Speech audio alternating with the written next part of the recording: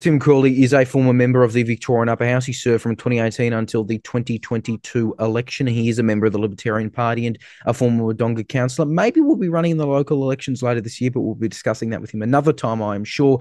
Tim Quilty, really appreciate your time. Yeah, glad to be on. So, just first off, before we talk about how this has impacted you, just let me know how did you find out? Because this seemed to be, by all accounts, a pretty random, for Australians, somewhat late night name drop that we got of a collection of state MPs, obviously former, including yourself, from Victoria, New South Wales. Yeah, so my wife sent me a text message last night saying that I was on the list. Apparently, someone had she saw somewhere that they were sanctioning a bunch of Australian municipal MPs, and she thought that was local councillors. So she searched for her own name, and then found mine there instead. So, yeah, they just picked a random dump of state MPs and former state MPs and said, yeah, you're out. So, Very I guess why do you think? I guess you're on this in terms of like I get obviously they seem to have gone for pretty much everyone in the Victorian Parliament since 2018, bar a few newcomers. But is there anything in Parliament, maybe in the immediate aftermath of Russia invading Ukraine in 2022, that could have sparked this, or is it just you think you just happened to be there, wrong place, wrong time? So I actually did say a couple of things about the Russian invasion. Pro-Ukraine.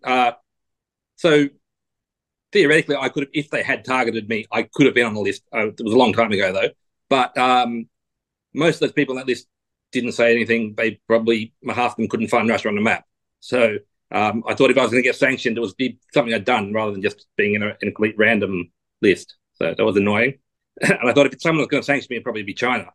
But anyway, here we go. Here we are.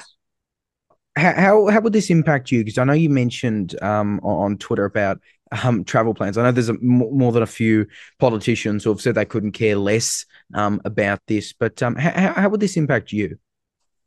Well, so my wife is Russian, so that's for starters. So I actually do have a strong connection to Russia, and I've been there. It's the country I've been to the most.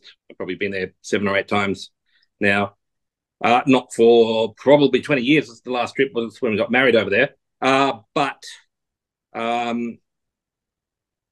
yeah, we're planning a trip. My boys have never been to Russia, even though they speak Russian and think of themselves as Russian or partly Russian. So we've been planning a trip. We started planning in 2020, and then COVID came, and then the war came, and we postponed it. And now it looks like I'm not going to be going at all, possibly ever. So yeah, for me, it is actually personally annoying and a little problematic. But most of those MPs on the list won't care less. I imagine just quickly as well. Given your wife is Russian, would it affect her if your husband's on the list? Then that seems to be a bit tricky if even just she's trying to go on her own to Russia. Uh, I presumably they won't make a connection.